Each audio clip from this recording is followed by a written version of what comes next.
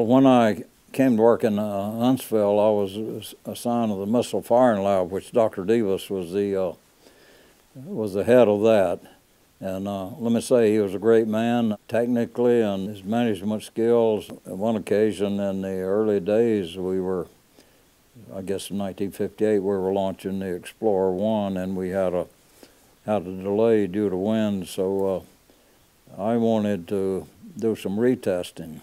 Dr. Debus and I had a thing going all the time about how much testing was required and all, and he didn't think we needed another test. I did, and my immediate boss was Dr. Hans Gruner, which was he was Dr. Debus's deputy. And we were in the blockhouse, right in the center of the blockhouse, with all the consoles around us, and I looked to Dr. Gruner to give me some help. He kind of laughed. He was enjoying our back and forth, and he says, I'm out of it. It's up to you and Kurt. He called Dr. Debus Kurt. Dr. Debus gave me a challenge. He says, I'll go to each one of these switches on the console, and I'll bet you $1 if I operate the switch, it'll work. So that kind of backed me up. I figured it would work too. So he had me, disadvantaged there because I couldn't take that bet. And he was stressing his point, everything's going to be all right.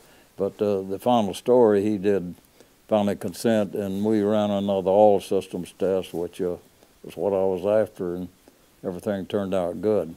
All the co-workers, they were enjoying the back and forth. And so when I retired, they gave me a little board that had switches on it. It had the Ike switch and the Debus switch. And his switch would work, light up the light, and mine would not. My name is Ike Rigell, and that's my untold story from the Rocket Ranch.